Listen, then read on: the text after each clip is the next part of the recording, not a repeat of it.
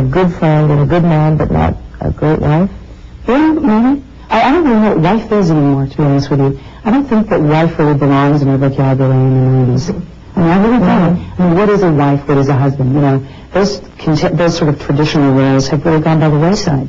There are a lot of women who are mothers, which I think is, you know, a term that we still use. It's important. and you know, but to be a wife or to be a husband, it's more like partners. What do you think your parents taught you most? My father was always really wonderful with me. And my father told me, you were raised by living by the golden rule. He said, but also know that not everybody's going to play by your rules. What did your mom give you? My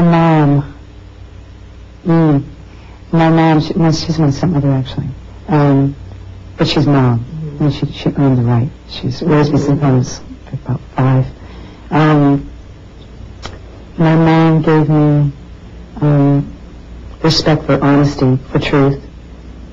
She's very bluntly honest. Your mom is still alive? Oh yeah, my mom's still, my real mother. Yes, she's still alive. Has she imparted any words of wisdom? Are you close? I don't know her. Yeah. My parents were divorced when I don't really even know the real story. Maybe 3 or 4 years old. I know she used to live in Virginia, and I don't know where she lives now. I actually sent her a Christmas card last year, because my grandmother had her address, because I know she knows who I am. She has watched me. Got a letter in 1982, I think. She wanted to say hello. She had come to a mall when I was at, giving me a personal appearance, but she didn't say hello to me or come up to me. She just watched me, which was a little creepy, knowing that my real mother was out there in Reddit somewhere and didn't say anything to me. But she had moved, so I don't know where she lives. I know she's married, or was married, and she has a daughter.